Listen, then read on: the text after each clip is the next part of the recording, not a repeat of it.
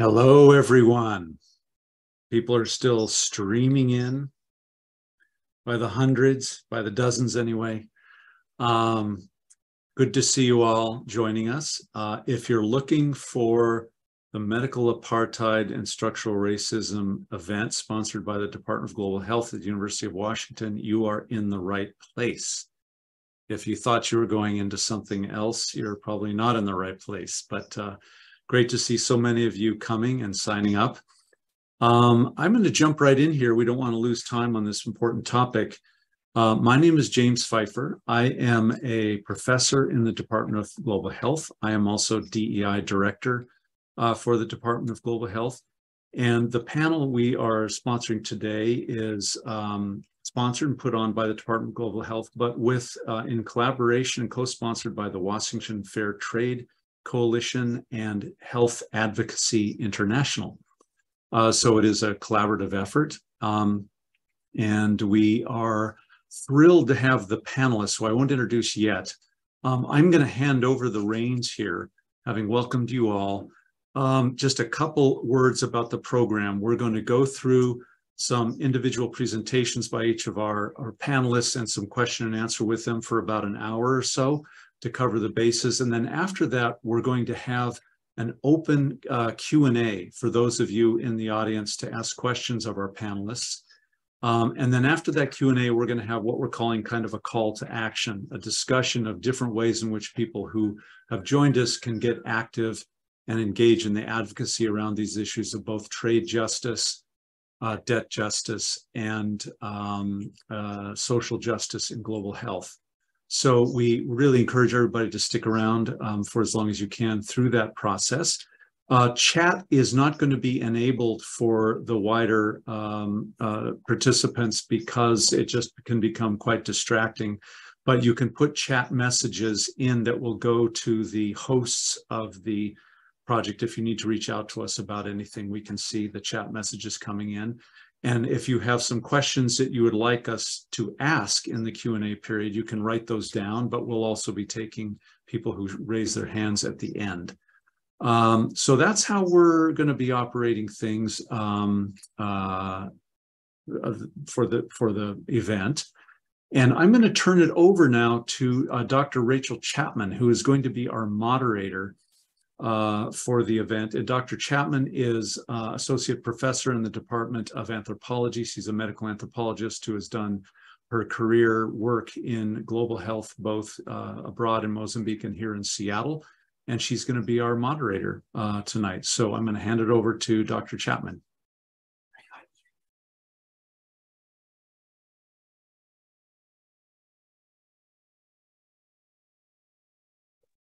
Good afternoon, everybody. I'm going to wait for James to turn off his microphone. Great. Welcome, welcome from wherever you are. I'm going to do something that they do more and more so that you all aren't silent for the whole. I'm going to ask you to come off of mute and just greet everybody. Just audience, hello, hello, thank you. Hi, hello. Hi. Hi, everyone. Beautiful, welcome. Good afternoon. I'm Rachel Chapman, and I'm in the Department of Anthropology and adjunct here in Global Health, and it's an honor to be working with this group of folks on this forum this afternoon. Today's Department of Global Health, Diversity, Equity, and Inclusion Committee Forum, called Medical Apartheid and Global Health, focuses on structural racism at a global scale, and how it is enacted and produced through a global economic and political architecture that denies access to basic health and social services to many in the global South. Intellectual property and patent rights enforced through WTO-mediated trade agreements on one hand, and debt distress and austerity programs on the other have both prevented access to basic life-saving medical care and social services and prevented progress towards universal health coverage. Both sets of policies also lead to the ongoing moral crisis of the way corporate interests, including big pharma and banking interests, put profit and business interests above saving lives, To quote Hilma Nakambali, who's one of our interlocutors on the panel today, in her YouTube video on the topic of vaccine apartheid, quote, capitalism thrives even in times of desperate need, sometimes, and I add, sometimes benefiting from that need. Our panelists today will help us understand this nexus of global processes and forces at work by laying out just how structural racism, the international debt crisis, and austerity policies intersect in medical apartheid and keeps a deadly knee on the neck of the global South, and how we can join efforts to push back. I want to welcome our panelists who will introduce themselves in more detail as we go through, but we have a format of having a graduate student from Global Health to introduce our panelists and to be an interlocutor asking questions. Today, I'm proud and excited to welcome Dr. Shameka Poetry Thomas, Dr. Maaza Seyoum, Dr. Aldo Cagliari, and Dr. Arthur Stamalis. Welcome. And I'll hand it over to Tiara Ranson from the Department of Global Health to introduce our first speaker. Hi, my name is Tiara Ranson. I am super excited and overjoyed to introduce my mentor. I've known her even before my time at the University of Washington, like even when I was an undergrad, and to have her carry in this experience now that I'm in grad school and everything just means so much. But let me get into the introduction. So Dr. Shameka Poetry Thomas is a global maternal and child health scientist and a medical sociologist at Harvard University School of Public Health.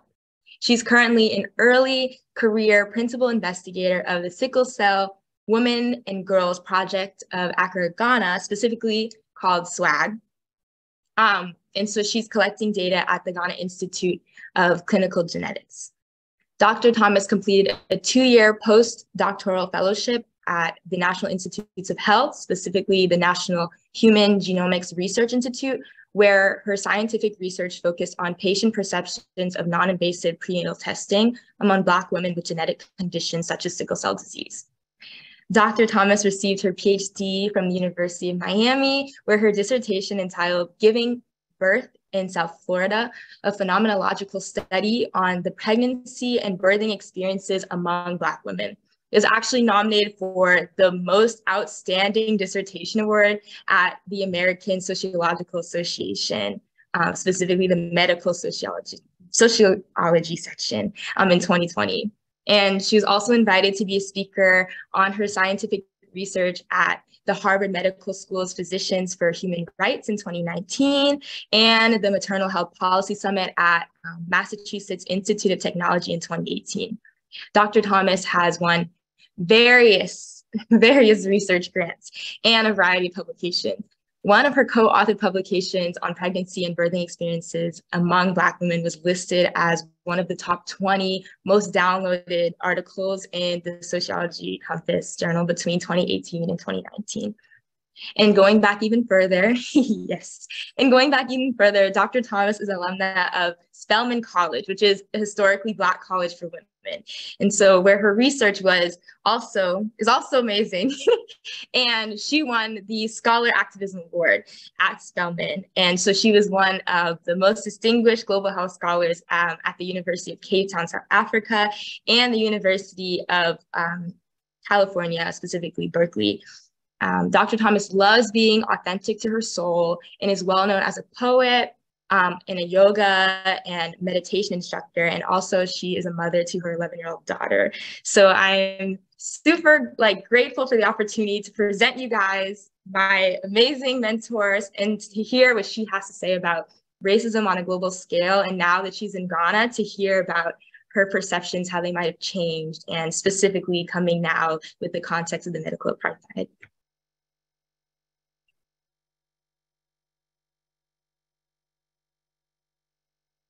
After that stellar, I think that was such an incredible introduction that we lost the speaker.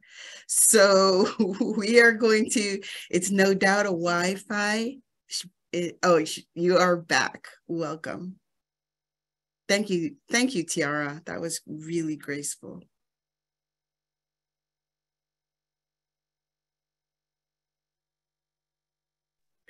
Letty, Dr. Shameka is back and can be. Okay.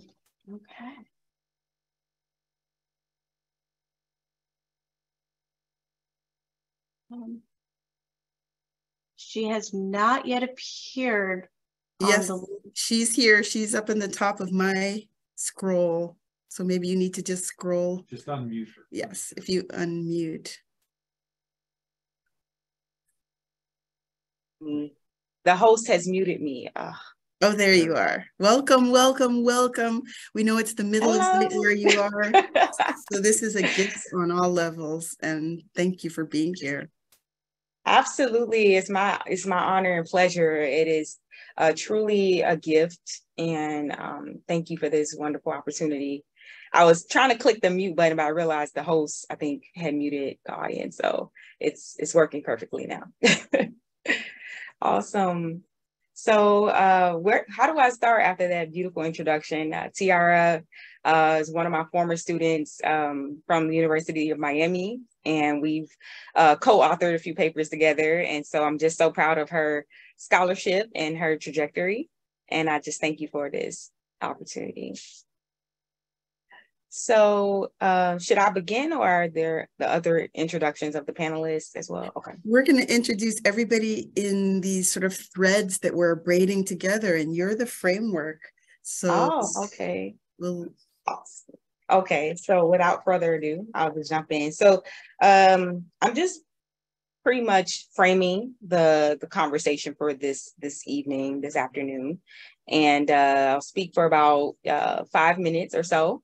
And then I'll just kind of hand the floor back over to you all. I do want to let you all know that I typically start with a dedication or speak their names to set the tone and set the groundwork for my research. And I typically try to do that in every talk that I give. So for this occasion and moment in time, I would like to give honor to the scholars who have come before me, such as Dr. W.E.B. Du Bois. I speak his name at this moment. He has set an amazing transformational groundwork for the work I do here in Ghana. If you aren't familiar with Dr. W.E.B. Du Bois, he is the writer of Souls of Black Folk. He also wrote Dark Water, and those are two of my favorite pieces by him. He is one of the first Black PhDs in the U.S. to receive a PhD from Harvard University. And he also is arguably one of the first sociological empirical social scientists in the sociological canon. Alden Morris wrote a book about him called Scholar Denied, which he is typically denied as a scholar due to his race. But he largely shaped how we see sociology and how we see global dynamics across the world. In his latter years, he decided to leave the US, and he's came to Ghana, and where he transitioned when he got to Ghana. So there's libraries and museums named after him here. There are roads named after him here. He's done major work with a lot of revolutionaries that has built the infrastructure for Ghana. And it's just amazing.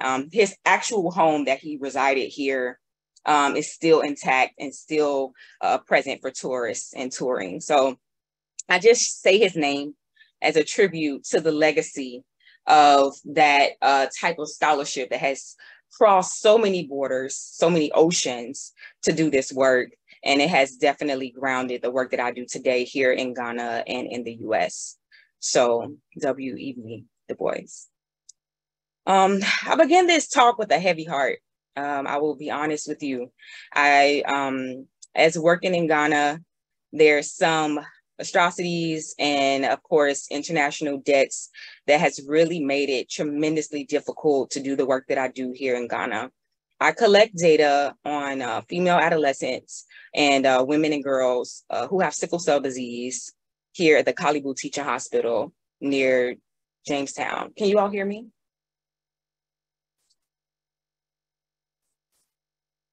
Yes.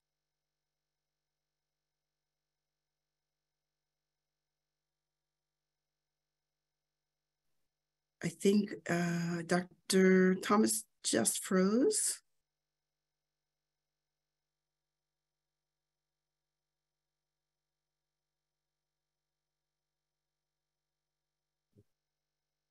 We lost her.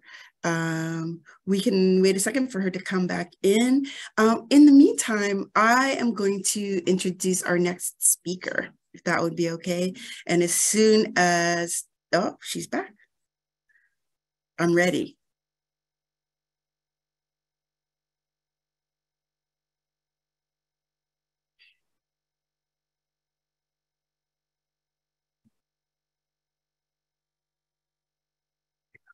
Can you all hear me? We lost you. We lost you for a brief second, and you're okay. Back. Welcome back. I'm currently in Ghana right now, and we're in the rainy season, so the internet and the power is very shaky, and it is 12:30 midnight here. So please pardon my Wi-Fi delay. But if it stops again, we can keep going. Absolutely no problem. So today's talk, or the evening that we're gathered here for, is going to focus on structural racism. And I'll talk about what that means in a place like Ghana, and possibly how it impacts global health dynamics. What this means for intellectual property, big pharma, trade agreements that prevent the global South from having access to life-saving medicines and treatments. For example, in sickle cell disease with hydroxyurea, or gene therapy, or gene editing. And now more recently, just the stem cell treatments that kind of help more of these treatments in terms of genetics and genomics. Talk a little bit about the international debt ceiling and how these atrocities and structural adjustments are imposed by the global North, and how these IMF budget cuts impact us at the worldwide dynamic, at the national level, and also at the local level. Specifically in Ghana with the local loan restructuring process. And Ghanaians have been in this serious dilemma with trying to understand and also grapple with the bailout, as well as just basically having access to monies and funding to support their everyday needs. This is very much catered around the US dollar, and how the US dollar kind of controls every single detail of human life here on the ground. And I could give you a few examples of that. But just for starters, I'll let you just remind you that Ghana received its independence March 6, 1957. And since then, it has applied for IMF bailout program at 17 times since more than 6 decades since its independence.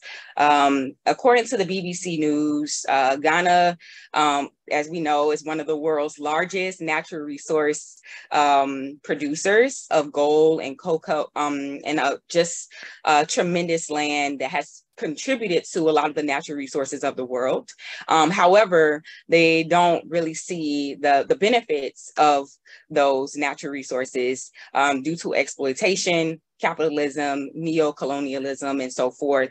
And this suffering has increased a lot of horrific challenges on the ground level.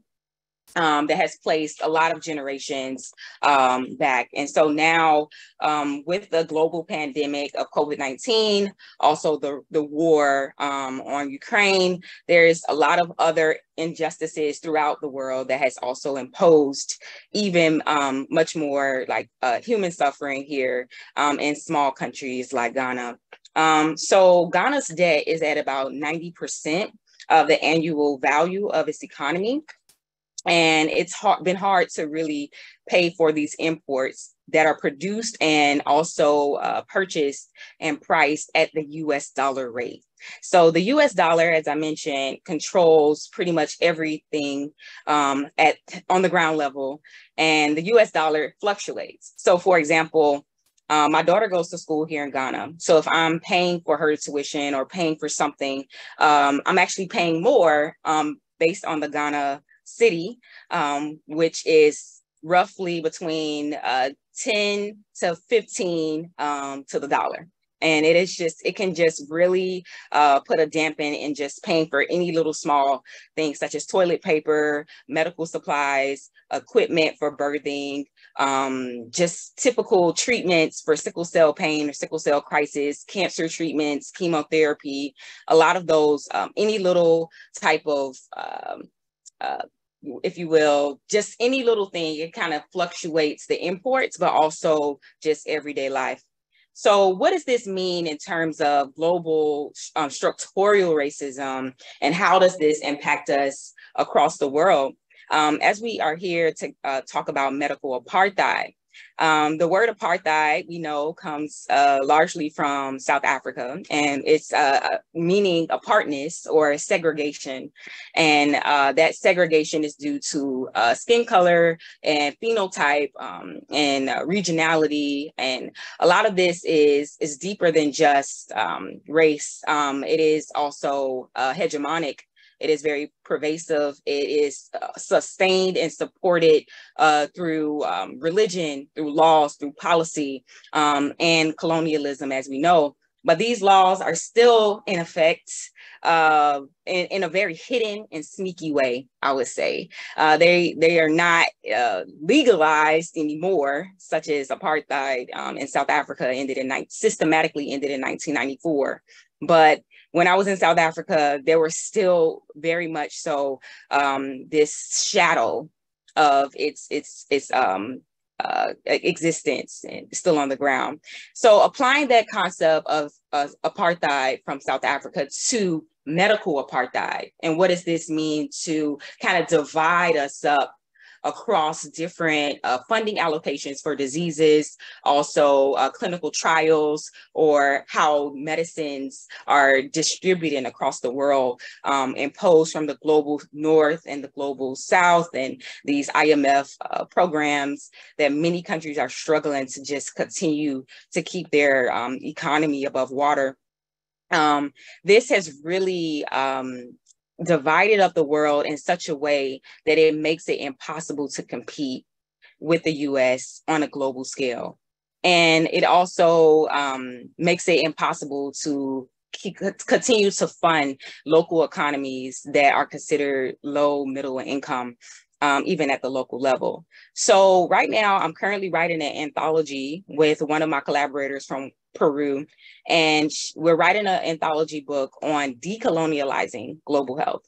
And so for me, and a lot of my work talks about these types of atrocities, but how do we do the work to decolonialize this at every single level across the board? And just picking out one of these, medical apartheid, intergenerational racial trauma, and how this is not just a one-time stamp, but it is something that is deeply historical, and we can't disconnect it from our colonial past. We cannot continue to ignore the history that has made a lot of this pervasive and deeply still present. And so moving through that, when we think about outrages and police brutality and the killings in the US, such as George Floyd or Breonna Taylor, and I speak their names, we see the US on this global scale throughout the world, and how the media has also kind of controlled the narrative of and shaped how we see not only Black life, but all lives in the US. But is in this sense, to contextualize this, this is happening in every part of the world. There's George Floyd's in Brazil, in Ghana, in Jamaica. There's a lot of different ways that race has played out in different parts of the world and has showed up and are hidden from the overall media format. And I'm speaking in terms of medicine. This is systemic, and it is reinforced through capitalism. And it's also a tool and a tactic to continue to control how we see persons of color who are proximate to whiteness, or who are connected to African ancestry throughout the diaspora. So, okay, I'm getting one more minute here, signal. So to just kind of wrap some of this up, what does this mean for me as an African-American woman, as a Black scholar, coming from the US and now based here in Ghana? We just had our year of return.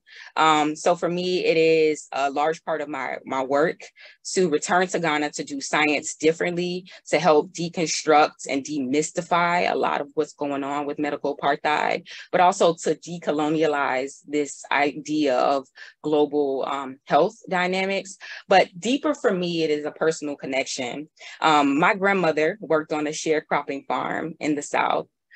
She only had a 7th grade education. She picked cotton with her bare hands. And I remember when I went back to her homeland in rural Georgia, and I went to the cotton fields, and I stood there, and I just could imagine there being acres and acres of my people just stand out there from sun up to sundown, denied education, denied healthcare rights, denied pretty much humanity. And my grandmother was one of those people. My grandfather, his entire lineage is from the Thomas plantation. Hence, my last name is Thomas, because the owner of the plantation was Thomas. He was a Thomas, a master at the time. And so coming to Ghana, and I'll close here, I remember going to the door of no return, and I stood in the center of the door where the slaves were, or the enslaved was stored in the slave dungeons on the west coast of Africa in Ghana, before they were transported to the slave ships and carried over. And a lot of those slave ships were named Jesus, Grace of God, Liberty, and Justice. And there was a priest and a preacher who would stand on the slave ships and pray for the journey. It's horrific to even just stand there. But to be a scholar who has stood on both sides and cried on both lands, on both soils, and have seen how the privileges that come with being an American, but also denied because of the color of my skin, it has really shattered all of my identities, and has really shaken up a lot of how I even see myself now. I don't just see myself, I see myself as a Black woman, but I see myself as a woman of the world who is African. And that is very important for me, to have that type of stamp in my own personhood, my own stamp in my freedom. So I'll end there. I didn't have much time, and I had quite a few notes, but I just wanted to give you a glimpse and an overview of the talk, but also add in the personal dynamic of what does it mean to do this work and not just talk about this work. Sometimes we have to face and grapple with the lived experiences of our own ancestors, stand on the soils that they stood on, and allow those ancestors to guide our research questions and our research processes to reach all the way to policy and laws throughout the world. So thank you for this moment. Thank you for your time. And I'm just so deeply honored and moved to kind of share some of these complexities and challenges with you, personally as well as scholarly.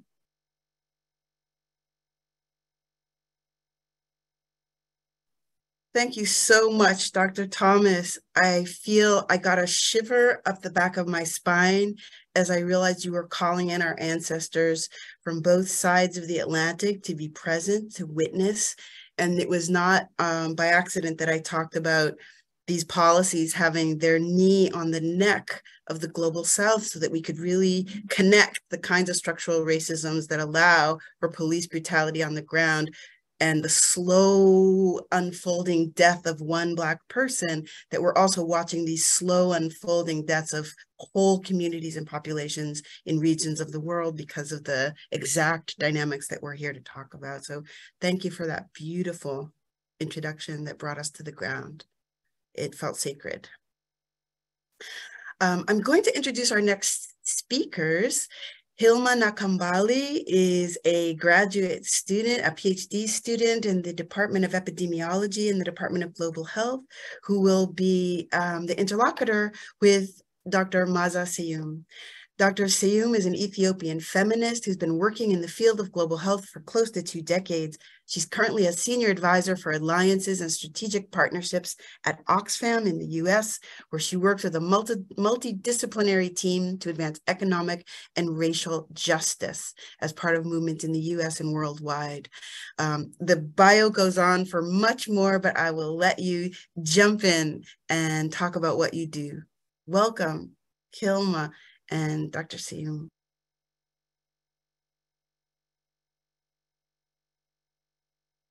Thank you so much, Rachel. Before Hilma goes on, I just want to say that you have promoted me to doctor. I do not have a PhD, and I will take the love, but I am not a doctor. So I just want to note that for the record. But thank you for the promotion, Rachel.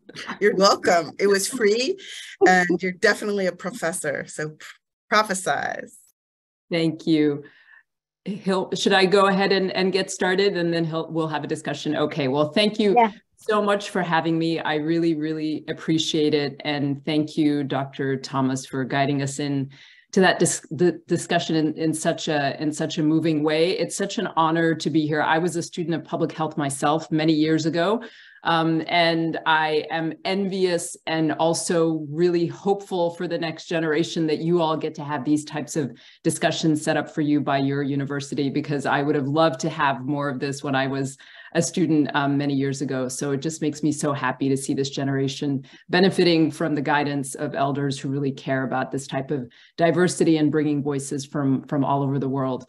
It's also an honor to be here on Africa Day, which, today is March 25th, 1963 was the first meeting of what ended up being the African Union in the city of my birth in Addis Ababa. And Kwame Nkrumah was there from Ghana and was one of the primary leaders who was there with Haile Selassie 60 years ago. So, as I thought about this meeting today, I was thinking about, the hopefulness of that moment, the solidarity and the inspiration that came from these leaders from these newly independent countries really trying to form this kind of solidarity and unity. And I know that now as we think about, what Dr. Thomas has touched on, and as well, Dr. Chapman, this situation that we're in where low-income countries are spending 4 times more on debt than they are on health. And on average in 2021, low-income countries spent more than 25% of their budgets on interest and debt repayments. So this was probably not the future that our leaders had in mind 60 years ago, but at the same time, I think kind of reflecting on the moment of inspiration and this day of solidarity and, hopefully being able to take that with us. I'm also very excited that this is the first event I am in for my new job at Oxfam in the US, but I still get to be here with a comrade of mine from the People's Vaccine Alliance work, Arthur. It's great to see Arthur here. We worked on so many things together in terms of intellectual property rights. And of course, Aldo, who's a new comrade who I met at one of my first meetings at Oxfam. So it's really lovely the way that all of our work is intersecting here. I'll just give a brief intro about the People's Vaccine Alliance, where I was. It's a place I love and I think very highly of. I know that many of you probably have heard of Oxfam. It's been around for 80 years, works with a coalition of many, many organizations. The People's Vaccine Alliance might be newer to most people, so I'll just give a brief intro on that, and I hope we'll get to talk a little bit more about the work of the People's Vaccine Alliance. But the PVA was started almost exactly 3 years ago today. Started with an open letter that was written to health leaders that were attending the World Health Assembly in Geneva. It's a meeting that takes place every year. And it was a letter written by people who had worked on the HIV pandemic and remembered, that period when treatment was available in the global north and not in the global south. And we're really encouraging health leaders, to not make the same mistakes with COVID that they had made with HIV.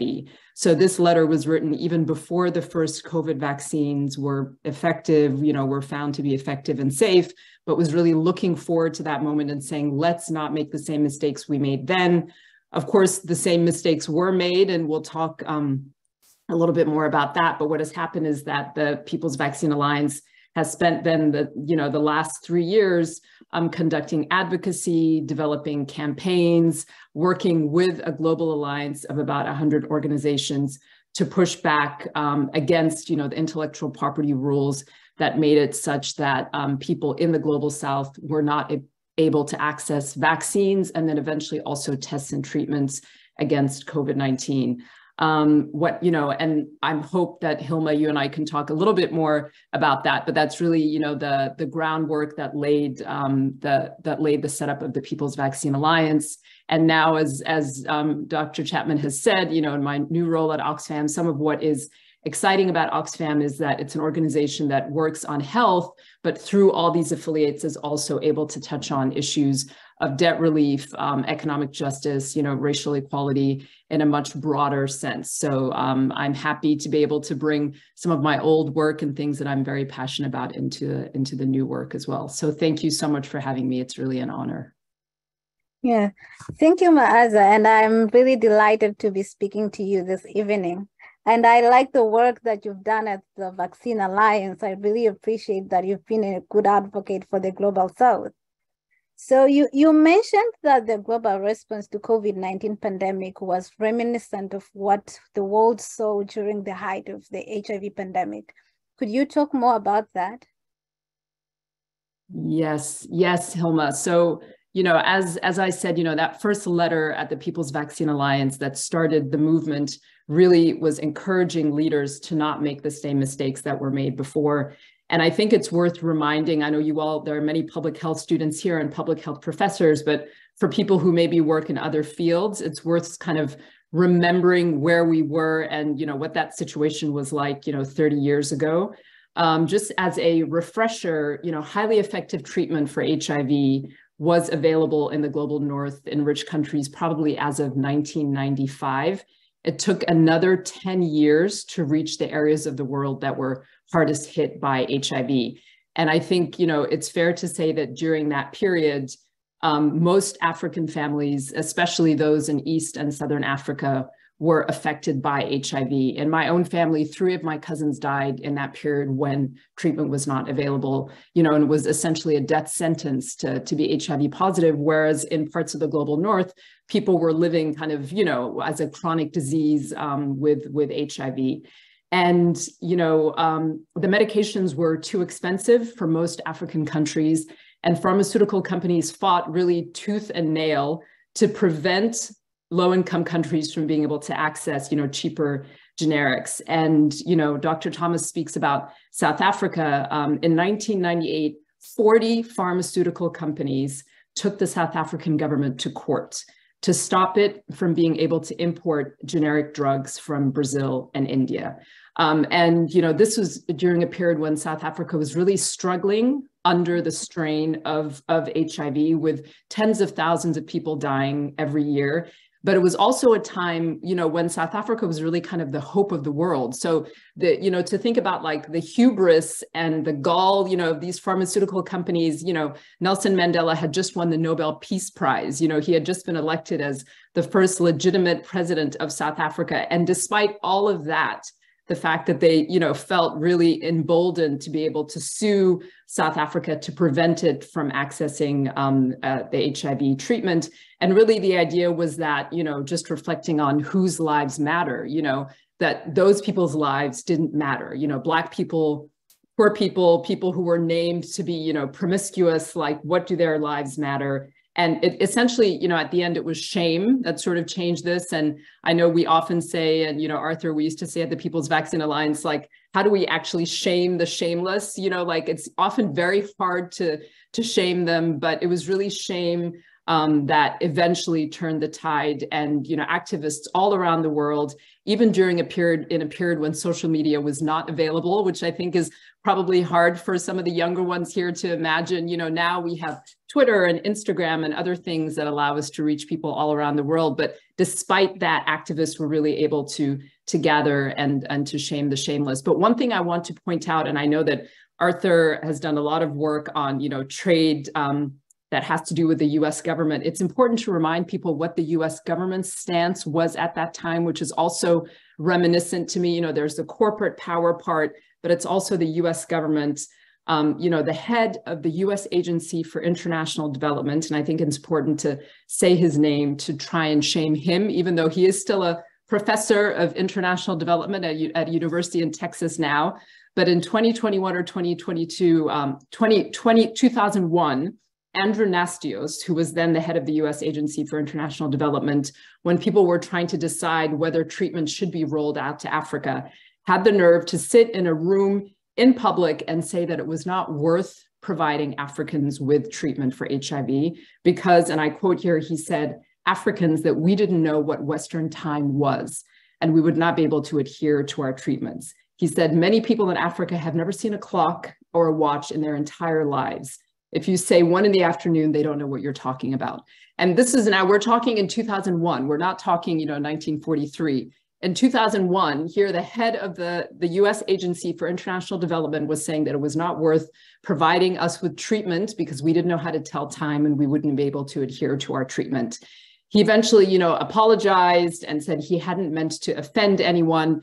But this is just a reminder that, racism is not just about prejudice. It's about a system that is weaponized and kills people. So for him to say he didn't mean to offend anyone, and eventually, treatment, the US government did support a very large treatment program, and African countries, South Africa had one of the largest treatment programs in the world. I worked in Rwanda for a while, and I remember my US colleagues being shocked at the level of adherence that the patients in Rwanda had to treatment, So that's another kind of reminiscent thing, is that we even heard, at that time, people were saying Africans are not going to be able to adhere to their treatment. We did hear during the COVID-19 pandemic, when vaccines were not being rolled out, the CEO of Pfizer saying that Africans were vaccine hesitant and that we were anti-science and would not, adhere to our vaccination regimens, which again, was reminiscent to me and was also complete nonsense. Vaccine hesitancy is everywhere, but no evidence to show that it's more in Liberia than it is in Arkansas or in Austria, right? So, this idea that, Africans are not going to take vaccines. So there's the hesitancy argument, there's the not being able to adhere. And, and I don't want to go on too long, but I'll just say, one other thing that is very reminiscent is the amount of money that was made, in COVID-19. We saw so much money provided by the US government for the development of vaccines. And during that time, there have been at least six billionaires that have developed, made their fortunes through the COVID-19 vaccines. The CEO of Moderna made $400 million last year. And during this time, still refusing to share technology. Another racist trope is that, global South countries are not able to make these products. So those are just some of the ways that, what we suffered during the HIV pandemic, and with, the estimate of 12 million people who died because of a lack of access to treatment at that time. We've seen that same, the deaths that we saw in 2021 during that period when vaccines were not available.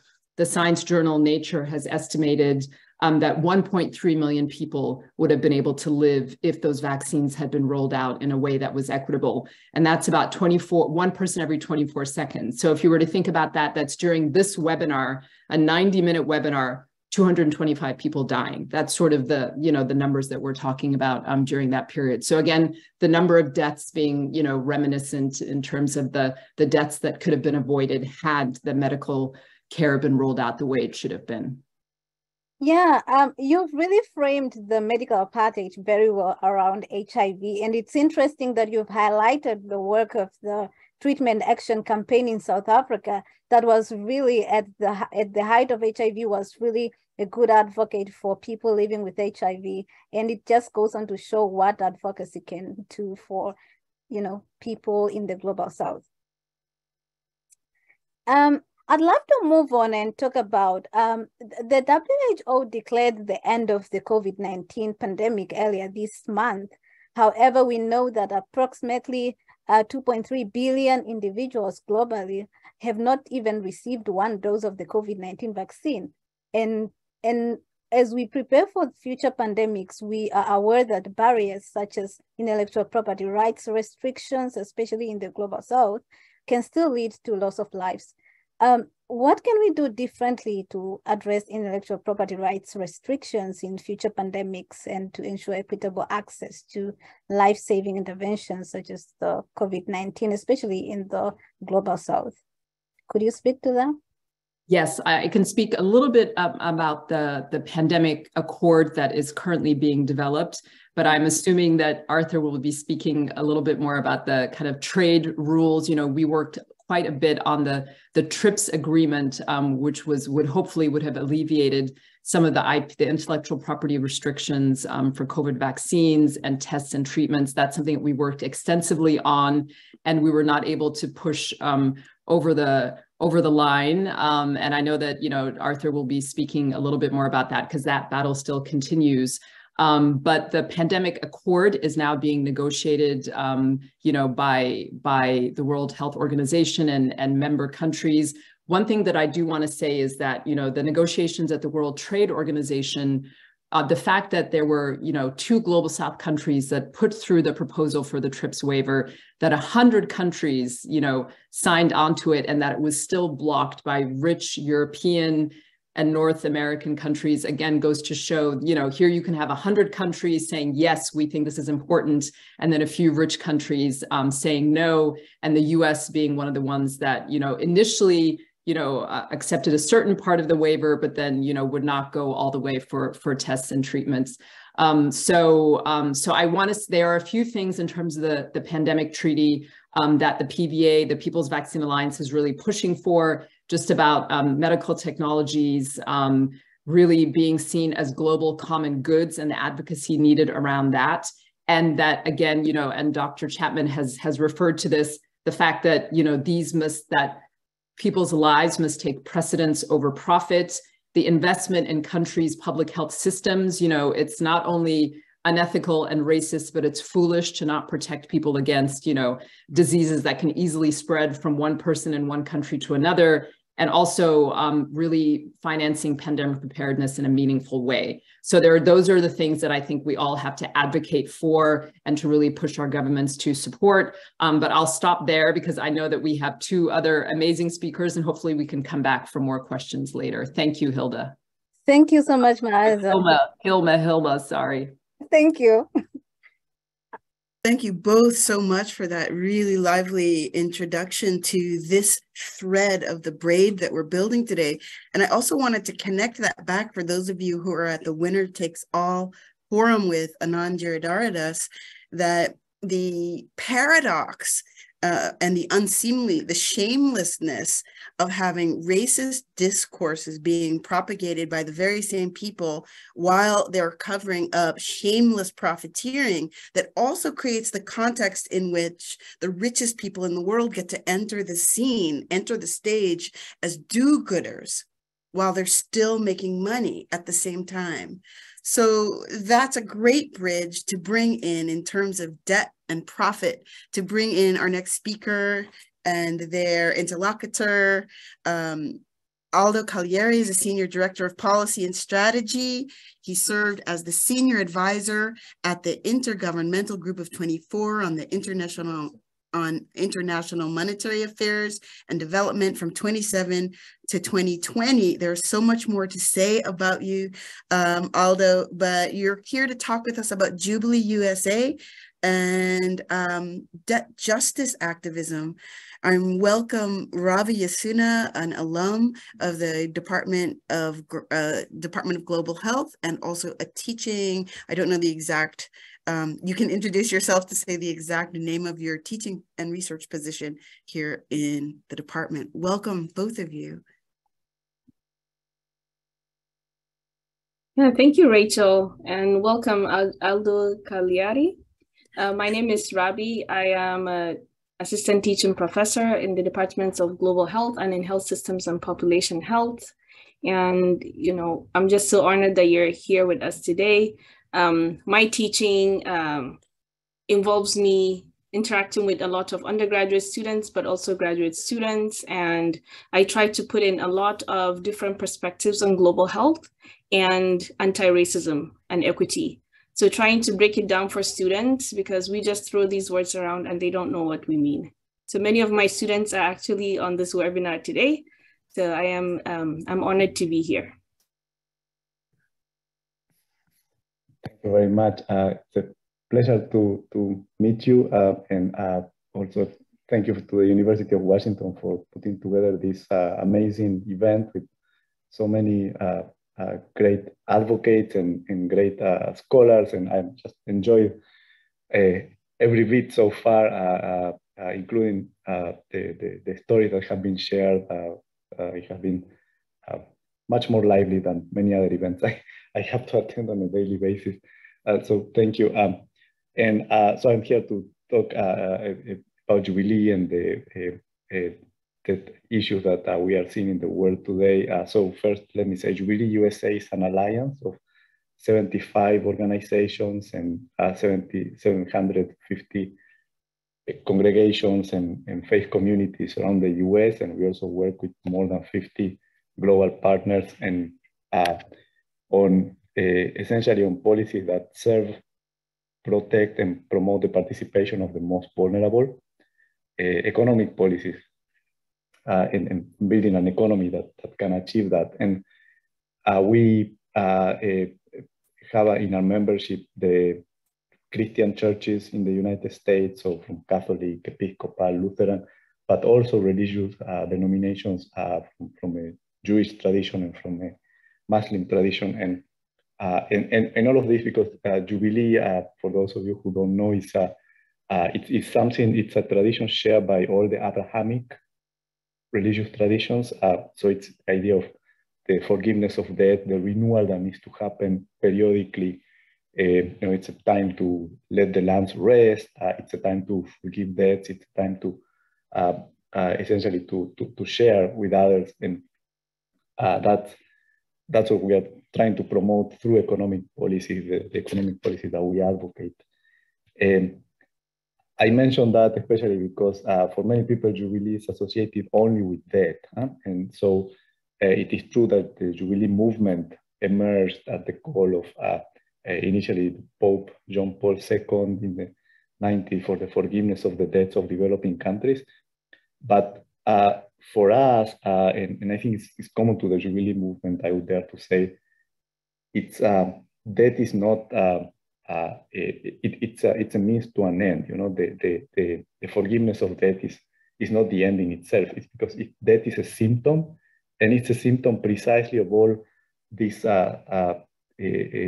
structural aspects of the global economy that we have been just discussing. The extractivism and the profiteering and the structural inequalities and the racial also underpinnings of that of that economy, and so that's what the idea of debt forgiveness also it comes from, and it's why we don't only work on debt, we also work on trade and work on tax issues and transparency and a number of other aspects of the international economic system. But going back to debt, so today it's a very critical issue on the agenda of many countries, and Dr. Shameka was talking about what is happening in Ghana, which is a very clear example of that. We have so many countries that where the debt situation is critical, whether it can take different calculations, but the number is like about 60 or 70 countries that are in what we could call a debt crisis. Now you may say, I don't see so many countries are defaulting on their debt. And that is precisely part of the revealing fact that we have in our hands today, because a few countries are defaulting. They continue to pay that debt in spite of being in a crisis, because the costs of default are so huge that they prefer to just continue paying. So what we have is not a default on the debt. We have a default on development. We have countries stopping to make the investment they need to be making on health, on education, on social protection for their people.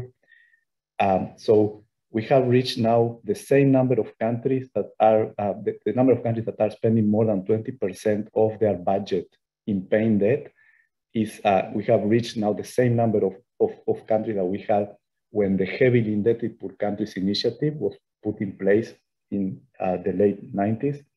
This is the biggest debt relief initiative that we have. So, and there is nothing in the horizon at the moment of the size of that initiative. So it is a very critical situation because of that. We don't see the movement, we don't see the will to have debt forgiveness in that at that scale. But the other aspect that is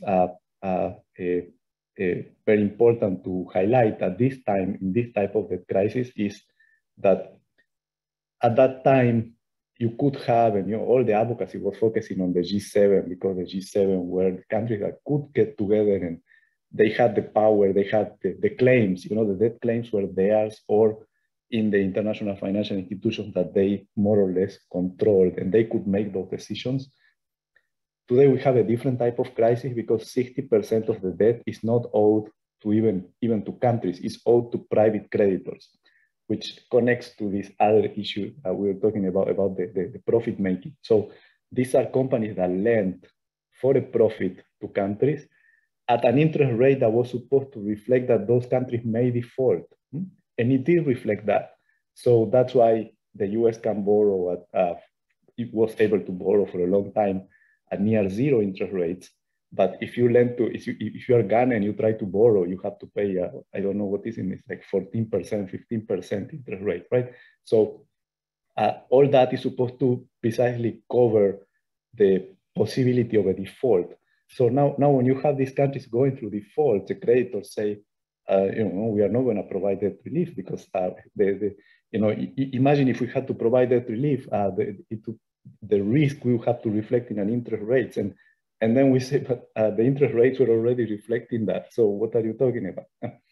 But this is the situation today. We have 60% of the debt in the hands of private creditors.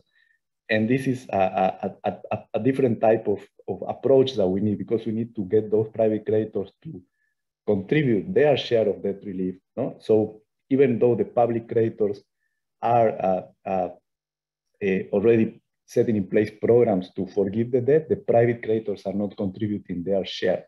So one very important initiative we are taking now, we are very proud to be partnering with Oxfam and many others on that. The University of Washington is also kindly helping and supporting this campaign. Is half of the debt contracts with those private creditors, the applicable law is here in the US, actually one state, the state of New York. Those bonds, those contracts say that the law that rules those contracts is the legislation of the state of New York. So we are trying to reform the legislation of the state of New York. So if a creditor tries to go and sue in the court to get payment, the judge will stop that creditor and say, okay, you can get paid, but only up to the proportion that this international debt relief initiative said that you can get paid. So if the public creditors are providing 50% debt relief, the private creditor also cannot receive more than 50%. And that's essentially the idea behind this legislation.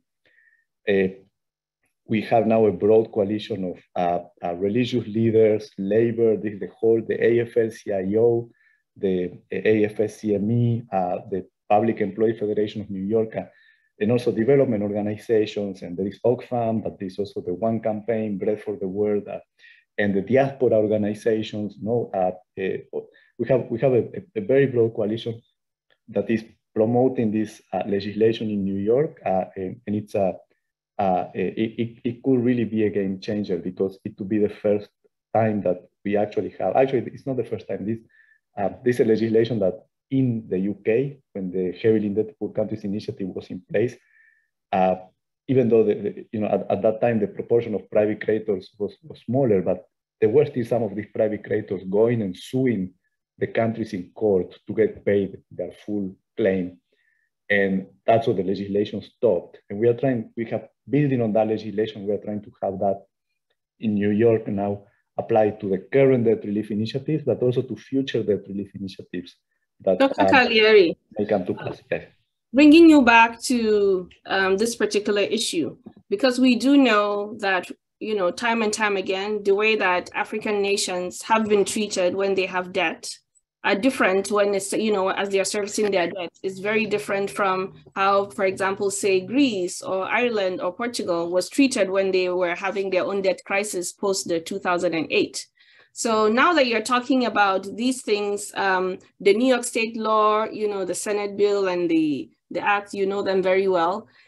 It looks like they are going to, in future, kind of help with our anti-racist agenda of saying, you know, because more African nations are in debt. So if this is getting better, then, you know, it's kind of anti-racist. But I just want to know, are people being explicit about a reason for doing these things? Some of the reasons for doing these things to be, we're doing this for anti-racist reasons. So I'm asking you, I did see very clearly that Jubilee USA had a lot of faith, you know, tied to it, the three Abrahamic religions, the big ones, you know, Christianity, Islam, and Judaism. And it was there in the website. It was very strange for me to see that kind of coalition, but I'm happy to see it. But is religion uniting more of the coalition, or are you getting support when you say we're doing these for anti-racist reasons? Because I didn't see like explicit reason. I'm not criticizing the work. I am so happy with the work, but I just want to know, what is the landscape out there? What are you seeing? So I think it's something, it's part of the Jubilee core. Like I said, this structural inequality that we are trying to address, they have a racial underlining, you know, they have a racial basis. I think the way the anti-racism comes more clearly in our campaign is the way we work. So we work, as I said, with partners around the world. These partners are in Latin America, which is my background, but also in Africa, in Asia, in Puerto Rico, even in the Caribbean. And the way we work is not only that we work closely with them on what we are promoting and what we need to say and you know, all the messaging, but also you'll see that oftentimes we have events where Jubilee is the sponsor and the Jubilee is organizer, but we are not there. You know, we are not there on the panel. And why we are not there? Because we are letting the space be occupied by the people who are affected. So we create the platforms for our partners from Africa, from Latin America, from the Caribbean. So you'll see that it's a constant in our campaigns. So, you know, we work together with our partners in the Caribbean to build something called Jubilee Caribbean years ago. We are working with our partners in Puerto Rico. Puerto Rico has legislation that we passed on a bipartisan basis that actually provided a bankruptcy system. Puerto Rico didn't have one until 2016. Now it has one, and it's a process in which it was able to achieve more than half of its debt was cut.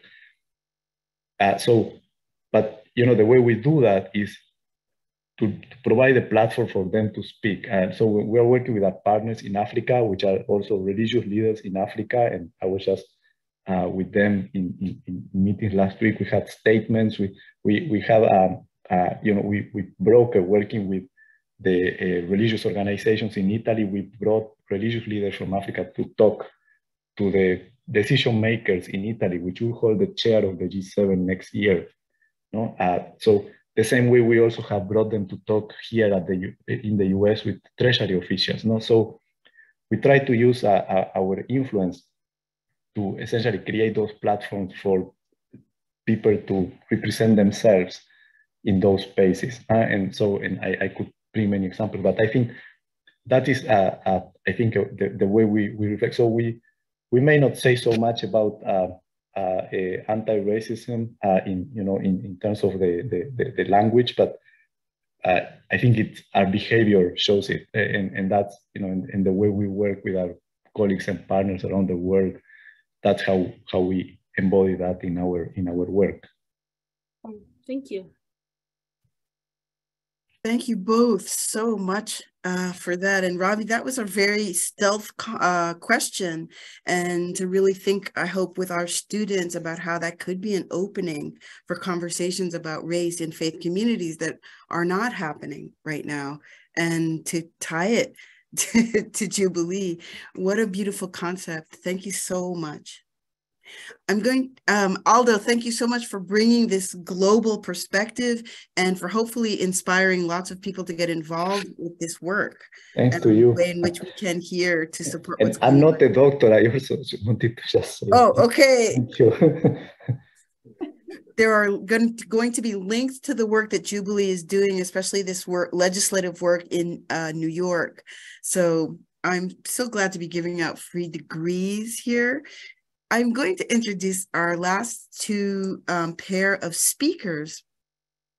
Arthur Stamoulis is the Executive Director of Citizens Trade Campaign, a US-based coalition of organizations working to improve international trade policy. He started in trade organizing after participating in the 1999 battle in Seattle, where he was inspired by the power of cross-sector, cross-border coalition building. Welcome, Arthur, and your interlocutor is our newest professor here in the Department of Global Health, Professor Ferdinand Mukambang. Welcome, both of you. And I'll just hand it to Arthur, if that's okay. And Ferdinand, you'll have your questions ready. Excellent. Well, thank you so much for having me. I really appreciate it. So again, I work with Citizens Trade Campaign, which is the national coalition of labor, environmental, family, farm, faith, and consumer groups, working to stop harmful corporate-driven trade agreements, try to promote a positive vision for international trade. We work very closely with Julie at the Washington Fair Trade Coalition, and as Maaza mentioned, we're also a member of the People's Vaccine Alliance.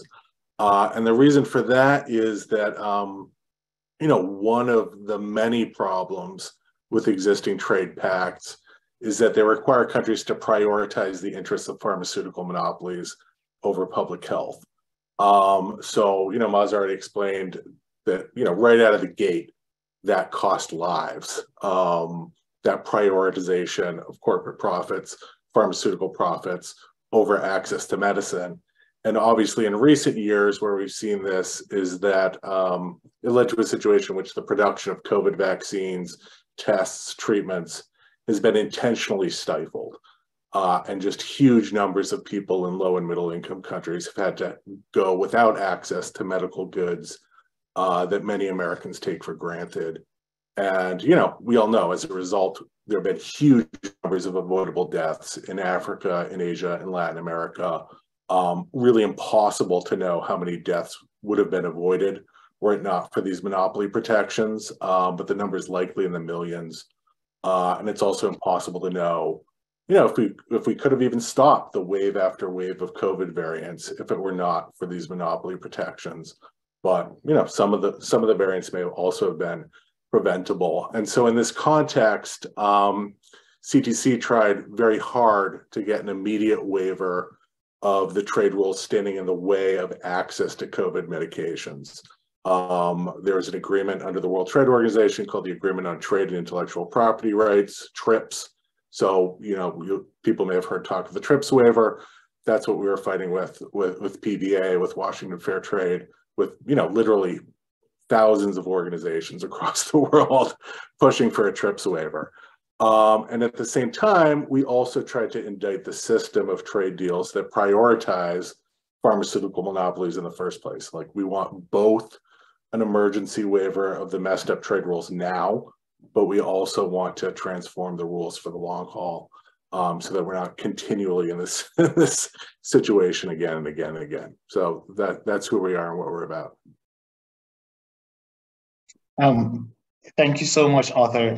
This is really a very nice introduction into what you have been saying. So I think that during the COVID period, I was in South Africa. I think that especially when the vaccine came out. And so one of the biggest problems or factors related to hesitancy, if I may say, to the vaccine, because even though it had we had received the news of the vaccine, but South Africans were already defiant that we are not going to take this vaccine coming from the global north.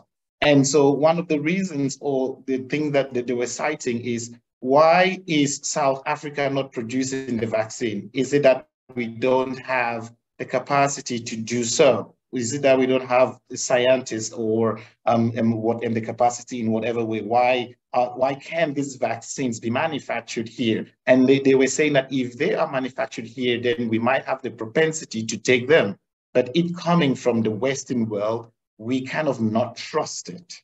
And so in the light of that context, we've seen now so many instances in which patent protections have impeded access to life-saving medication, including the COVID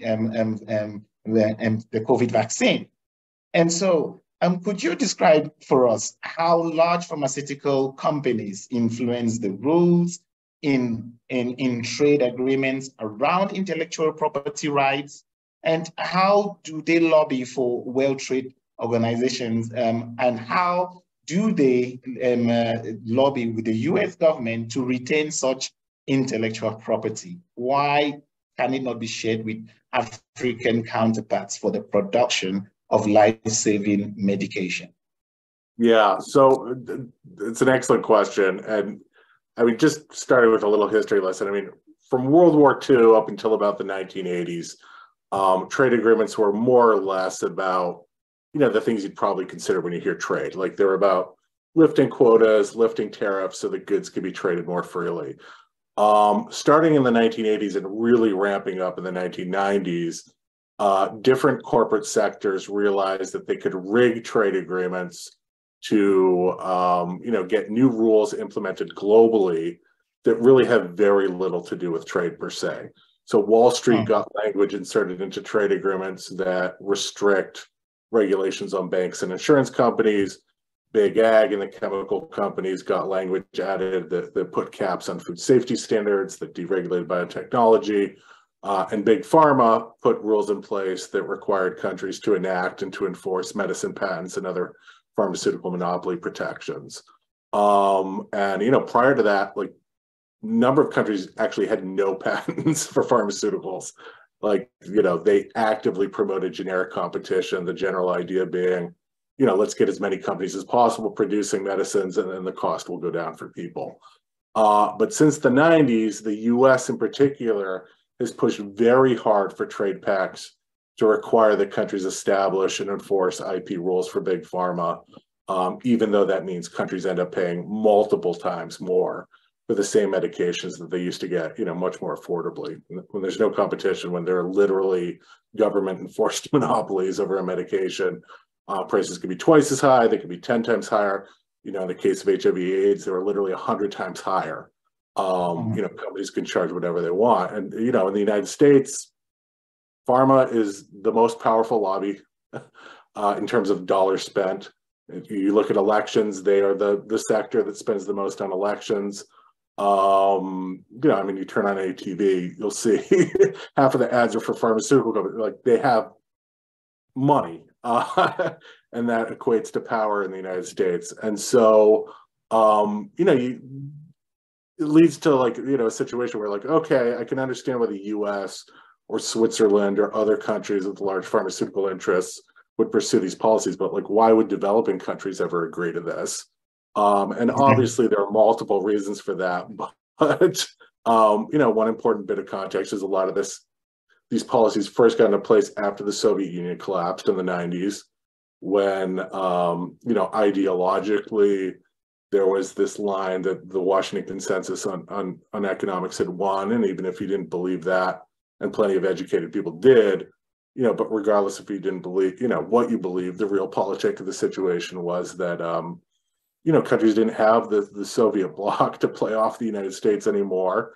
And so if countries wanted the support, the aid, the good favor of the United States, they had a lot less leverage than they used to. And as we just heard in the debt discussion, countries that wanted to borrow money to, build infrastructure, to develop, sometimes just to stabilize their currencies, or even just to pay off the debts of previous colonial era governments, had to turn to, U.S. controlled global institutions like the World Bank, the IMF, other big lenders. They had to agree to structural adjustment programs that, required severe austerity measures, meaning cuts to or privatization of social services like health services, water services, sanitation. And they had to accept all sorts of neoliberal reforms, including the intellectual property regimes that were being pushed by Washington on behalf of Big Pharma. So, that's how we got into this situation, and that's how we stay in this situation until, we build enough power to overcome it. Yeah, another interesting question I'd like to ask you is, with the establishment of all these treaties, is it possible that countries of the global south can just defy these trade agreements and decide to produce their own medical products at reduced prices? Could you break down that for us? Yeah, I mean, I think that's the hope, right? That countries like, with the mRNA vaccine hub in Africa, like a lot of the work being done in India, that countries will start producing and regions will start producing their own mRNA vaccines and other medical technologies in a much bigger way. I mean, as Maaza referenced, as you've hinted at, one of the big racist tropes being pushed by Big Pharma throughout the TRIPS waiver campaign is like, African countries, Asian countries, Latin American countries, they don't have the high technology, required to produce mRNA vaccines. Maybe they can produce some medicines, like, maybe they can do some fill and finish where we ship them the products and then they put them into the bottles, but they can't produce them themselves. It's BS. Like, not only do we know that just doesn't sit right, but there are factories and facilities in every region of the world that are capable of making mRNA vaccines. What they're not capable of doing at this point is overcoming the patents, the monopoly protections that the US and that the EU and other global north countries are using these trade deals to force them to enforce. I think one of the small victories that we did win out of the TRIPS waiver campaign in the United States is that the Biden administration, for the first time ever, said that it will respect the rights of other nations to exercise the full range of existing TRIPS flexibilities, such as Articles 30, 31, and 31 bis in the Doha Declaration, which is a bunch of trade jargon that is not going to mean much to many people, but is a signal that the United States, for the first time ever, is saying, hey, countries can issue compulsory licenses to produce medicines during health emergencies. It's up to campaigners, it's up to governments in the global south to actually take advantage of that opening. It doesn't mean the EU isn't going to attack them, but at least the Biden administration is signaling, hey, we're not going to attack you like we used to. Another thing just worth pointing out is that right now the United States has just proposed a major trade agreement that has no monopoly protections for pharmaceutical companies whatsoever. It's the Indo-Pacific Economic Framework, or IPEF. It's poised to set rules governing 40% of the global economy, and then to become the template for subsequent pacts in the Americas, with Kenya, with other countries. And there are no IP protections for Big Pharma. For the first time in my lifetime, the US is proposing a trade deal that doesn't have that. And that's the direct result of the global campaign to get a TRIPS waiver. So, things are shifting, but they're not shifting quickly enough. Thank you so much, Arthur. This was really, really exciting. Thank you so much. Thank you. Thank you so much, Arthur and Ferdy. That was incredible. And if you're not convinced that all of these 4 things must be integrated to answer any of the complicated questions, I think this panel has done a great job of creating those connections. Thank you so much, everyone. We have a short time for questions, and I'm going to hand it we're going to go a little bit past 7. So if you want to stay and ask your question, please drop it into the chat. And I'm handing it over to James Pfeiffer to field some questions. Please feel free to raise your hand or to drop a question in the chat. But once again, come off mute and thank all of our participants in case we lose them to Wi-Fi or their evenings in other countries and other places. Come off Wi-Fi, make some noise. I mean, come off. Thank you. Thank you. Thank you. Hi, everyone. Thanks to the panelists for a really stimulating talk. We tried to get through a lot of material there. We wanted to, we can stick around after 7. We encourage people, we want to have a few minutes for some open Q&A. And then we have a bit of a call to action with some specific links for how people can join the activist work that Arthur and Aldo and Maaza have been organizing. So I think we don't actually have a lot of questions in the chat. And I want to encourage people to raise their hand, and we'll just ask you to, Thanks, Julie. We'll just ask you to unmute and articulate your questions. So does anybody have some questions? Just raise your hand. We should be able to see you.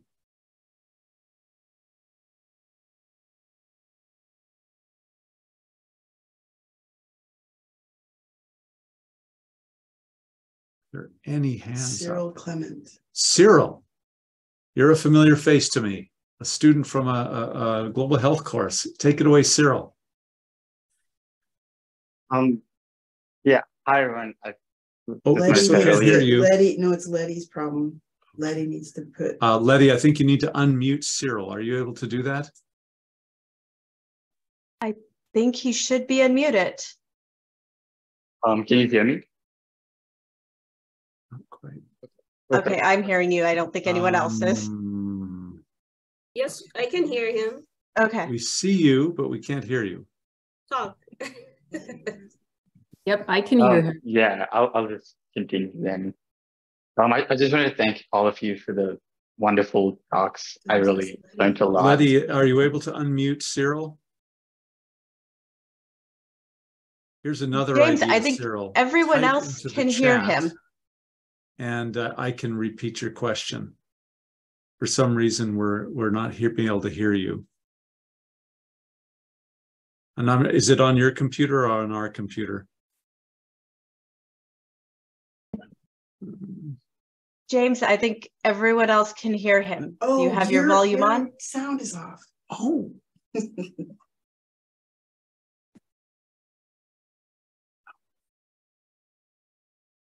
I think we can hear you, Cyril. Go for it. Perfect. So my question was mainly focused on de-dollarization, kind of getting trade deals to be done in local currencies rather than depending on the US dollar and all its fluctuations.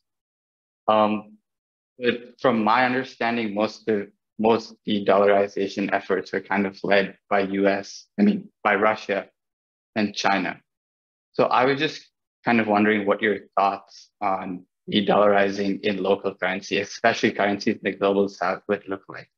What steps would countries have to take to ensure that would happen, and whether that's something international economic organizations can help with, or whether they should just kind of get out of the picture. I see one. Definitely one. James, who's that directing to? To say who would like to answer that one? To either Arthur or Maaza, any thoughts? I'll say I don't have a lot of expertise in that. My deep suspicion is that existing international organizations would not be helpful.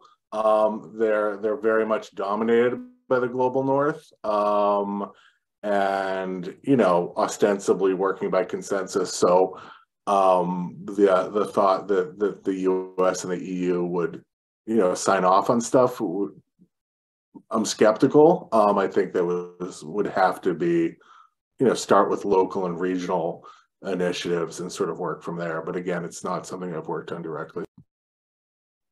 We have a question from Nadia Popovici. Can you come off mute, Nadia?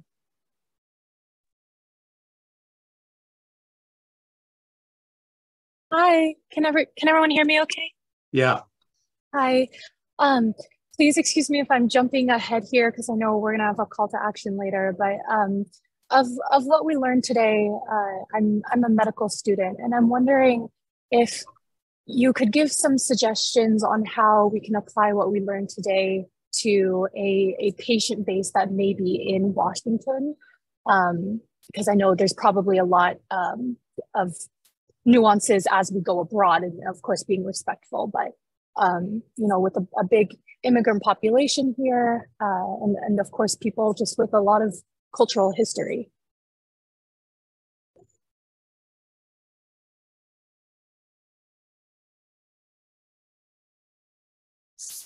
So Nadia, are you saying in terms of providing services to the immigrant population in the Seattle area? Yeah. Yes, okay. I mean, I'd be curious to hear what other people in the room, you know, think that have the Seattle expertise. I mean, I think for the work that Arthur and I have been doing historically with this access to vaccines, treatments, and tests, it's really been on the international basis. But as, you know, Dr. Thomas mentioned early on, some of that racism and disparity that we see is between countries, but also within countries. You know, we have seen that, you know, Black Brazilians are 1.5 times or were 1.5 times more likely to die of COVID than white Brazilians. You know, I think some of those same figures were seen in the United States in terms of access to care and outcomes. So that I think is, you know, I think the people that you have in the room here in terms of providing services in a culturally competent way and also being able to address the structural issues that are faced not only globally, but within countries and cities. So I know that that's not a very specific answer, but I think recognizing that those disparities that we talk about at international level also exist locally is important. I wanted to just jump in for a quick moment. That's such a good question, Nadia. And I really was just hoping that we didn't say specifically, but when we talk about whether you say third world, global south, developing countries, there are those conditions in pockets everywhere across the United States, and the same kinds of debts have been created and the same kind of reparations are needed. So to the extent that we're working with communities that don't have access to healthcare, really fighting for those communities to get access and to get support and to even get debt forgiveness for the kinds of indebtedness that happens from just seeking healthcare in the United States. It should really be part of, I think, the provision of healthcare. It would be unethical to try to get people to have to pay access to healthcare that they can't afford, right? So thank you for that question. And if you work in those populations, that's an important part of the advocacy that I think we're trying to do here in Washington. So thank you for the question. And I think Zachary had a great question.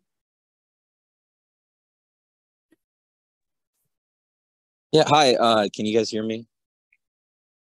Okay, I'm seeing nods.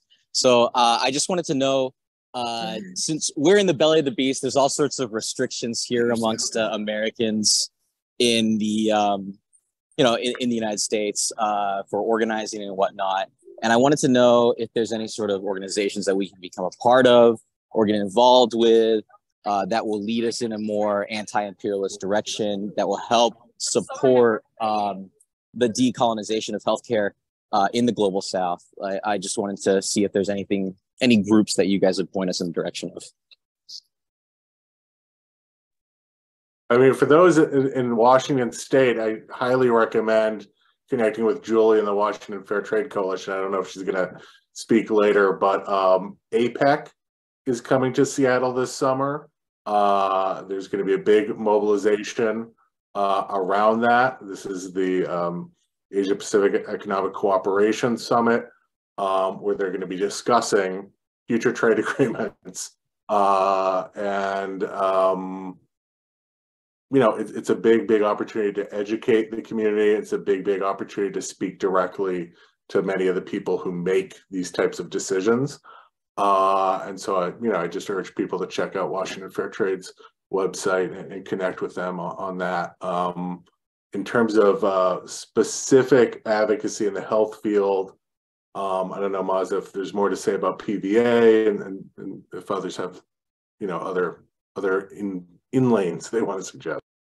Yes, and thank you to Letty, who's working in the background here, and I know that she's going to share a couple of links. There is a link for the People's Vaccine Alliance there to sign up and to get information on upcoming actions, and same for Oxfam in the US as well. I think that, in working on People's Vaccine Alliance actions, what was so great was seeing Arthur's colleagues from around the United States on calls with organizers, from Kathmandu to Lusaka, to Guatemala City, everybody kind of working together and finding ways to have coordinated actions that have a big impact. So I would encourage, Zachary, to please look on all of the links that are available. And then there's also, Aldo had to sign off, but that New York law that he spoke about, and I know that many of you are in Washington State, but it is such an opportunity to make a huge difference in one state in the United States, so I know that people are writing letters from all over the world and really encouraging, the US, the New York representatives, here there's an opportunity where one state is holding more than half of the private debt that is owed by low and middle income countries. So that's also something that between now and June 8th, a big push is being made. If the law does not pass before June 8th, then it will, come back to the table in September. But the concern is that many of these private funds are sort of waking up to the fact that there is a movement rising to try and get this bill passed. So they, in the same way that pharmaceutical companies are very actively lobbying, the work that Arthur is doing, they are also starting to lobby to make sure that the bill does not pass. So that's something that people can get involved in as well. Thank you, Maaza and Arthur, and for that question. Because of time, we're going to, I think, transition. There's a couple more hands up, but we're going to segue now to show that slide that Maaza mentioned, because we don't want to lose more people. I know people are going to have to go to dinner, and we want to talk about a call to action. And so we'll talk just a bit about some of these. The goal of this forum is to both educate and to hopefully motivate people to become involved. And I'm going to invite, is Julie Buana with us from Washington Fair Trade Coalition? Julie, are you there? Can you unmute and tell us about links and actions locally that people can sign on to? Yes, absolutely. Thank you everyone so much for attending today, and thank you so much to our wonderful panelists and questioners for that really incredible information. And yeah, again, some folks kind of highlighted this, right, that it's so important to have these issues kind of explained and to receive that education. But it's arguably more important to understand now what we can actually do about some of these issues. And so there are a few links here. Some of them are petitions that take just a couple seconds to sign on to. So some of the New York legislation around international debt, just take a second to snap those QR codes.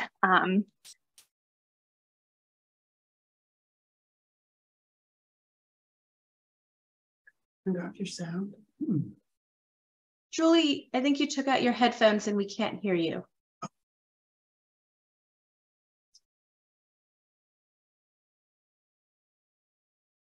Julie, we lost you. Might be your headphones.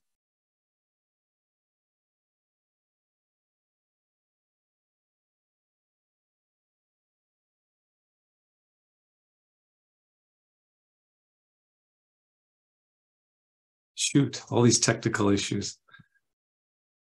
Yeah, we still can't hear you, Julie. Sorry. Julie, while we're waiting to try to get your voice back, I'm going to make a few comments about, on the right side of the screen, the New York Governor, Kathy Hochul, must enact the New York Taxpayer and International Debt Crisis Protection Act. So this is the legislation going through New York State legislature now to try to pressure and actually require private creditors to basically provide debt relief, which is equivalent to what public creditors are providing. This is what Aldo Cagliari was telling us about. So these are both places where you can jump right in now and urge them to pass this very, very important legislation. I and Amy Hagopian and Rachel and others here are working with the APHA to try to send in a letter, a memo of support from the American Public Health Association calling for debt relief in support of these bills. So this is a big national and even global campaign, and this is a great way to get involved in that campaign. Julie, did you? Yeah, you're okay. back. I am back. My headphones picked the perfect moment to die. So sorry about that, everyone. Yeah, so thank you so much, James, for giving us some context about that New York legislation. Some of the other QR codes there are, and all of these I'm sure will be sent out as well, are around these trade negotiations that are happening. You know, Arthur mentioned that there aren't you know, specific like patent protections and IP protections in these trade agreements, which is really great, and again, a victory. But there are a lot of, well, first we have to kind of fight to keep those out, right? It can be changed at any time, and Big Pharma is definitely hovering around the administration to add those protections in. But on top of that, there are you know, different chapters that can affect public health outside of just IP. So just as a quick example, for example,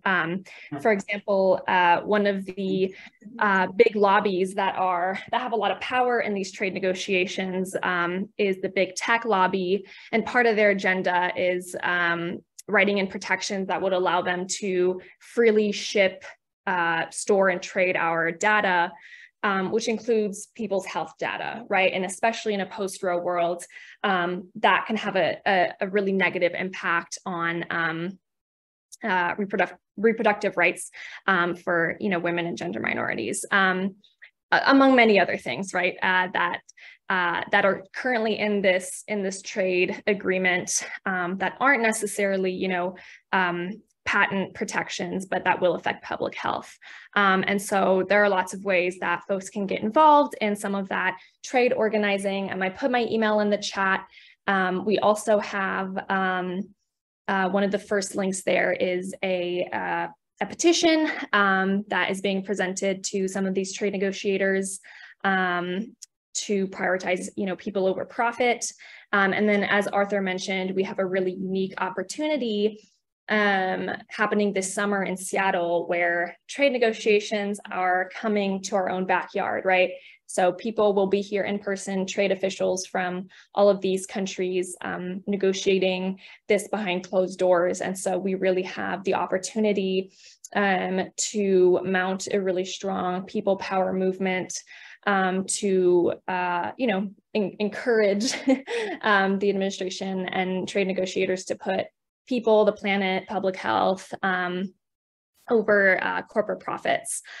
So one of those links as well is some more information about that and a place to sign up. There'll be a big mobilization as well as teach-ins and workshops. So, you know, definitely attend. It's going to be happening this summer and at the end of July. And if you're extra interested, you know, we're always looking for people to help organize and mobilize. And then one of those other links, the structural racism and medical apartheid and global health action steps, is actually a Google form that has a lot of these links, as well as the different ways that people can get involved, the different groups that are, you know, working on these issues, including the Washington Fair Trade Coalition, as well as some of the other action steps that I've talked about. So if you are interested in getting a bit more involved, obviously signing petitions is great, but there's a lot of other work that needs to be done. So if you are interested, please scan that structural racism and medical apartheid and global health action step QR code and fill in your information and let us know what you'd be interested in doing. And we will definitely reach out to you to get you plugged in. But thank you all so much. Thank you, Julie. That was wonderful. Julie's doing all kinds of stuff locally, so there's plenty of opportunities to get involved. I'm wondering, Letty, if you could go to the next slide that had a other set. Yeah, thank you. So I wanted to draw attention to the sign up for the HAI mailing list. There's an organization right here at UW called Health Advocacy International that includes people like Marianne Mercer, who is with us here today, Amy Hagopian, Julie Boana, myself, and others who are organizing around these things. If you want to join that particular listserv and grouping, you're very, very welcome. And notice we have Oxfam, 2 different Oxfam options, the People Vaccine Alliance, Twitter, People Vaccine Alliance, general link. So many of you may have attended the Gloyd lecture last week, in which the speaker, Dr. Pai, said, are we going to walk our talk in decolonizing global health? And now's the time to walk our talk. These are the kinds of activities and advocacy and activism we can all jump into to influence these power dynamics in global health. And I think before we sign out, real quickly, just one last opportunity for people to have 1 or 2 final questions. Anybody in the audience have a question, a hand up? Julia Owens, you had your hand up before. Maybe that'll be our last question for the night. We're getting kind of late here. Go for it, Julia. Thank you so much. I really appreciate it. And thank you all for the wonderful conversations that we had here today. It was very enlightening and beneficial. I guess my question is, like, given that with the global COVID-19 pandemic, I think global apartheid was really brought to the forefront of healthcare and kind of awareness throughout the globe, especially with the idea of like vaccine nationalism. So I was wondering if y'all could possibly speak on, do you think that the COVID-19 pandemic improved or maybe made worse the conversations of decolonization of the healthcare system?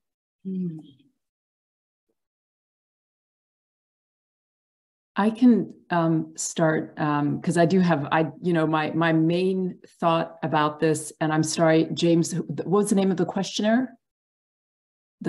Julie? Julia, okay. So, Julia, I think a lot about like how to, this idea of not letting a crisis go to waste, right? I think so many of us were, I remember, I'm embarrassed that I was teary-eyed watching the first person get her mRNA vaccine, or was it one of the first vaccines? It was sort of, there were cameras in the hospital. It was a woman in England, and I thought, oh my gosh, this is amazing. The world has done something so great. And then, I was naively thinking that we had made progress from the time of the HIV pandemic. So I think that many of us are determined that this time around, like, we could not be here because there will be another pandemic, and we could not be here in the same situation, having some people's lives so blatantly not matter while others, are valued. And, the heads of pharmaceutical companies, as I mentioned, the head of Moderna made $400 million last year.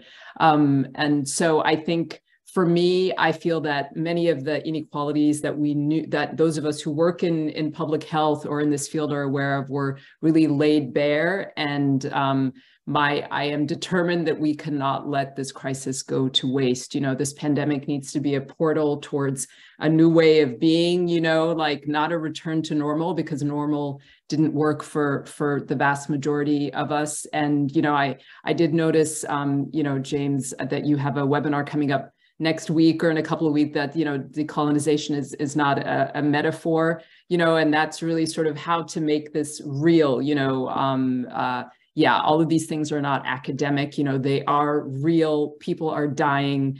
And how do we really, and this is that pandemic as a portal is something that I heard from Arundhati Roy, the the Indian writer who early on had written this essay about how to have this pandemic be a portal to a new way of being. So I hope we can make that happen. So thank you for the question. And I hope that everyone will be inspired to be a part of that. And, I really appreciate Julie sharing all those ways to get involved. I really feel like there's so many different ways. Not everybody has to do it in the same way. If you're really good at tech, there are things you can do around tech. If you're really good at getting out in the street and yelling, there are ways to do that. If you're an artist, there are ways to do that. So, there are many, many ways to get involved. So I'd really encourage you all to do that. So thank you. Thank you for that question.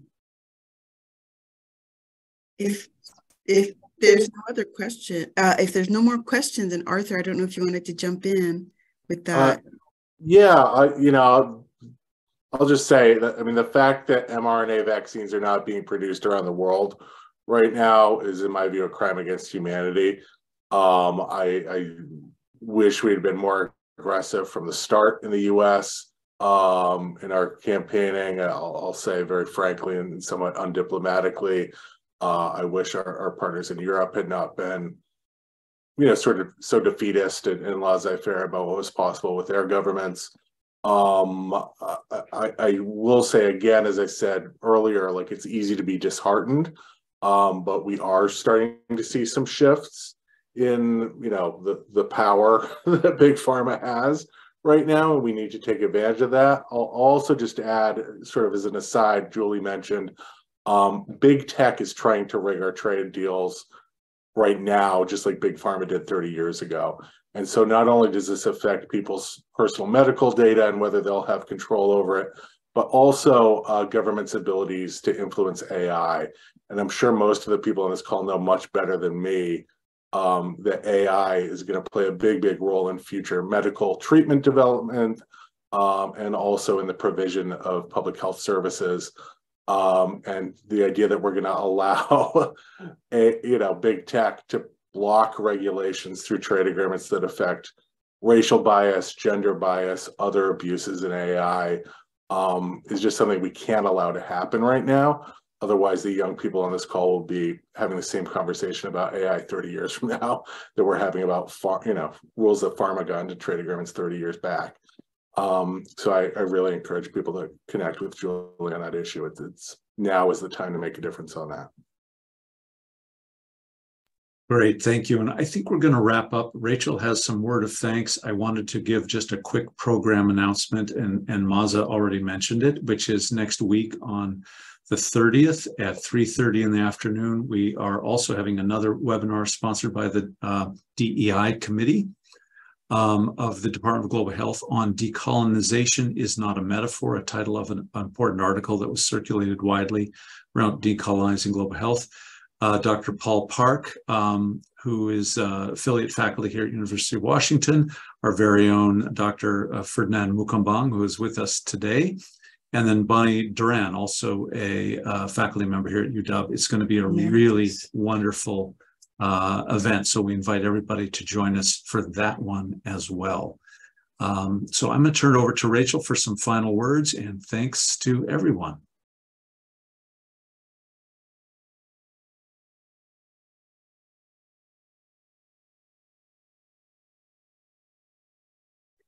Thank you, everyone. There are so many people that helped make this event happen.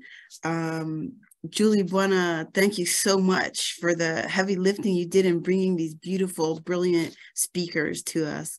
Letty Munoz for tech and helping make this a real, actually happening event.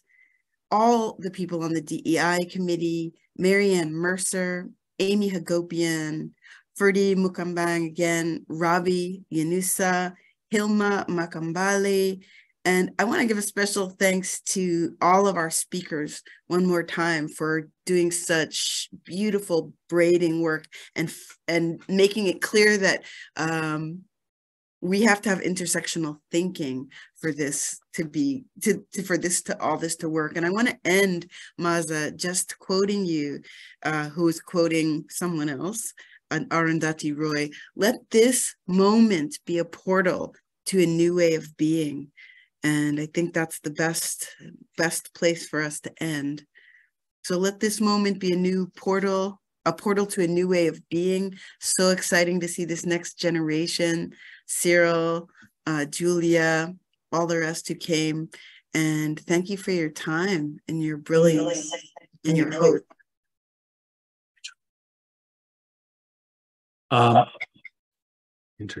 One more final thought. If you have follow-up questions, you didn't get all those links on your phone, feel free to email me. My email is jamespf@uw.edu if you want to connect with any of those sign-up opportunities, and I'd be happy to get those out. We will be posting all of those links also on the DGH website with Letty's help, and so they'll be available.